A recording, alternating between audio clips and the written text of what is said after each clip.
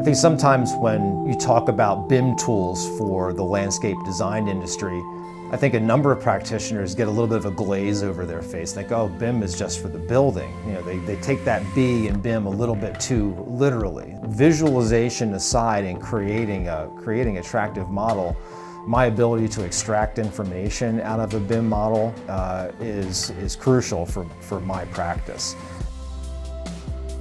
I think it's a bit of a preconceived notion that folks who are kind of in the trenches in the landscape industry, the contractors, the landscape designers, you think, well, they must be using some analog tools, they're drawing by hand. Even in my own practice, I still do some things by hand, but they don't stay on paper beyond the beginning of the process. We'll work out some of the fast and loose sketchy ideas, and as soon as we get the idea, that concept, the inspiration down on a sketchy piece of paper and toss some colored pencils on it and things like that, well, as soon as that happens, then I'll scan that thing into Vectorworks, scale it up, and the next thing you know, I'm designing a full-scale model within the program.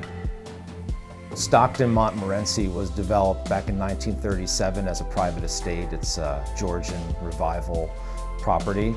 It had a barn on it, stables. As a matter of fact, the property was used for breeding racehorses for a number of decades from a prominent local family. There were protections on certain portions of the property, particularly the parts that had the historic structures on them and the natural resources surrounding them. My client purchased this property to make it their home and to enjoy it. The conservation easements placed some challenges on what they could do specifically with the property, so we need to be very careful and sensitive as to how we planned those improvements out. One of the improvements that they were very interested in creating was a pond. We used Vectorworks BIM capabilities to model the existing site and then test various locations on the property that would both be able to hold the volume of water that was necessary and also have the aesthetic attributes that my client was looking for. So we looked at soil volumes, we looked at the holding capacity of the pond, we looked at placement, view angles, elevation, and so on. None of my clients really know that I'm using BIM. It's not something that I really put out there, particularly to my residential clients, because this isn't on their radar. I'm delivering something valuable to them a lot faster than I think my competitors are able to do it.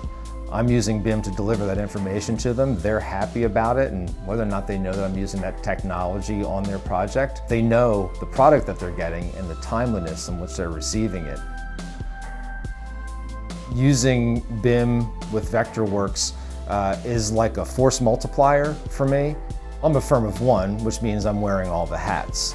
I am being the creative person, I'm being the front person with the client, and I'm also doing all of the backroom production as well. Whatever unfair advantage I can get by using BIM, I'm absolutely going to take it.